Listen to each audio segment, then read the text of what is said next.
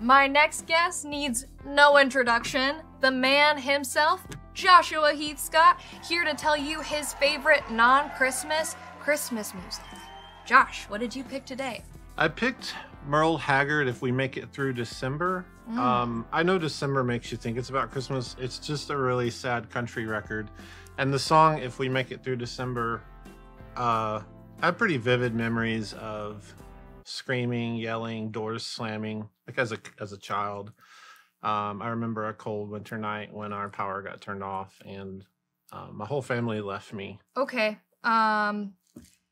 Great. That's awesome. I check out If We Make It Through December. Seems like a really great album, and it's gonna get you guys in the holiday spirit. It slaps. We'll be back right after this break.